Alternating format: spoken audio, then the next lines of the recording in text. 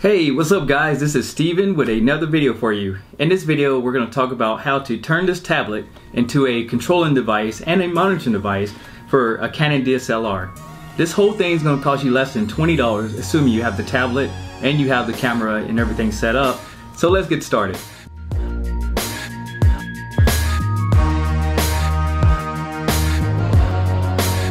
Okay, to get started, what you're going to need is a Canon DSLR camera. This is the Canon model T3i, as you can see right there.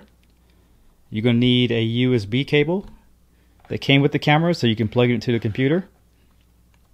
Over here you're going to need a tablet. Now on this tablet I'm showing the different apps that you need. The app that we're going to use costs around $8 and it's worth it to make this work.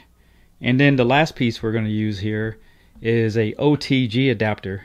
These adapters are about $3 on eBay, and I will leave a description and a link below.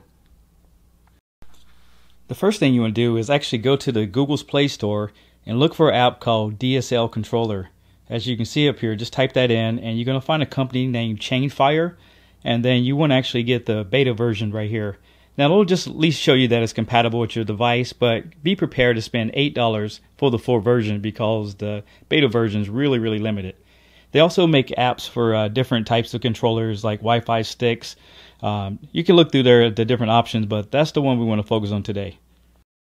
So once you pay for the app, you just want to launch it just to make sure it still loads up good.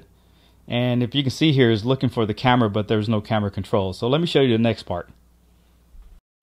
So here's the OTG adapter and the USB cable that came with the camera, or this is another one, but just use the one that came with the camera.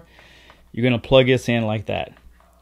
And what that's going to do is give you a micro on one end and then a regular USB on the other end. Okay, on this Canon camera you have outputs on the side.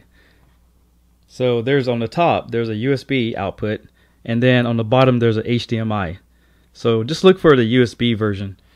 Now most Canon cameras come with this USB to plug it into the computer.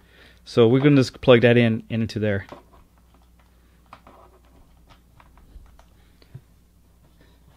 Now normally this other end is the full USB. With the OTG adapter you plug that in, and now you have the micro USB.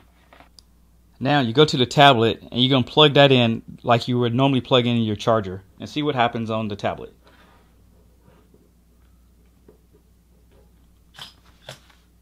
Alright, there we go. So now it's connecting. Sometimes you get this error, but it's just a configuration of the camera. So let me go and take off the lens of the camera and I'm going to show you how you can control it.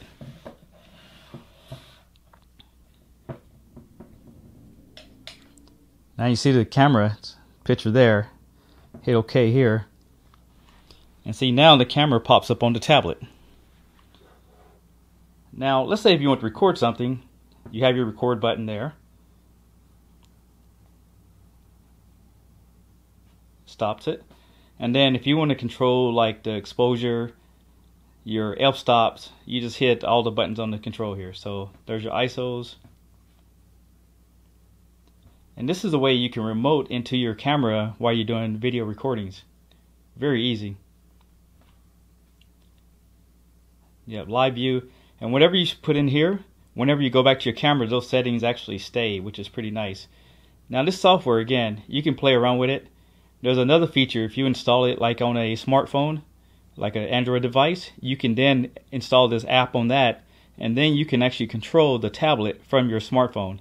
I did try it before. It was a little laggy, so I stopped using it, but it's pretty easy there. So as you can see there, one cool thing here too, if you have autofocus turned on, let's see if you can get that here. You just tap on the item you want to focus. So I'm going to focus up here.